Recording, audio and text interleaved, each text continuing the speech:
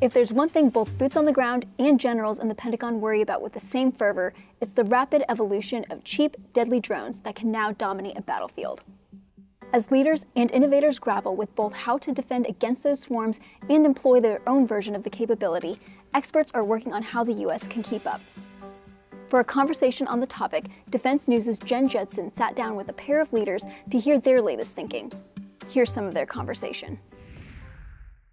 Talk a little bit about some of the hurdles and challenges that are getting in the way of U.S. defense being able to adopt attritable drones en masse, manufacture them quickly, they're cheap, and what are some of the things that, in Ukraine, for instance, they're able to manufacture tons and they're supplying them from all over the place. What are some of the things that they don't have to adhere to that maybe, are roadblocks for us?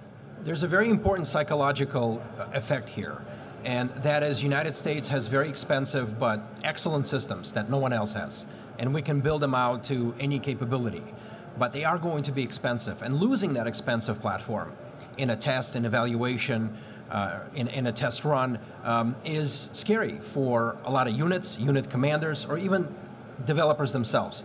In some of the articles we're getting right now about Army testing and evaluation of certain drone technologies based on the war in Ukraine, the issue is we don't have enough small tactical drones. Those that we do have tend to be relatively expensive. So again, losing that system has consequences, and a paper trail and so on and so forth. That's not the case in Ukraine.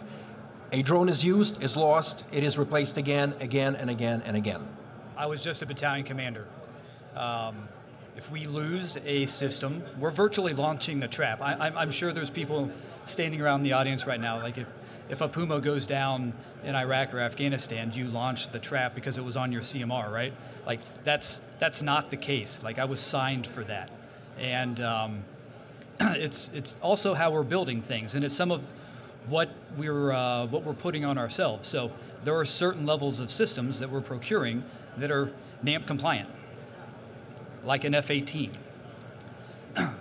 The price point for one of the cheaper systems, at least for the Marine Corps, for a quadcopter is around $41K.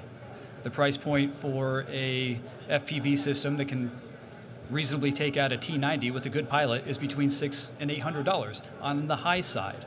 So that's a huge shift, and Sam hit it. It's both a cultural thing, and it's both what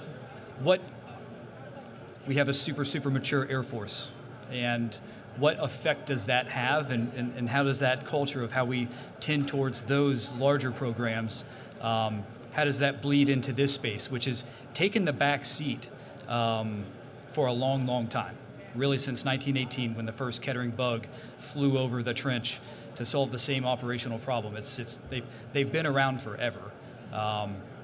Integrating them and not deconflicting them, that's that's going to start here just as much as it starts on how you budget for them. What are some things that you're seeing from industry in terms of adapting to this idea of being able to mass produce on the cheap drones, so that the U.S. forces have capability in mass, which is what they really need? Certainly at AUSA, if you walk around, you see a lot more smaller tactical systems. You see a lot more systems which are cheaper, in the tens of thousands of dollars, fulfilling maybe the same mission requirement as the ones in Ukraine combat at a few $100s, but still, going from $1 million to just a few tens of thousands of dollars is relatively cheap for the United States military. So you see a lot more of these type of systems at this specific forum. And you also, if you talk to a lot of vendors, if you talk to developers, those who exhibit, and you ask, have you actually tried the system out in Ukraine? Are you going to do that? Are you building a relationship with someone in Ukraine so you can try it out in combat? And the answer tends to be yes or maybe, which is, again, a major shift. When you start tying demands from industry to the way the military fights, and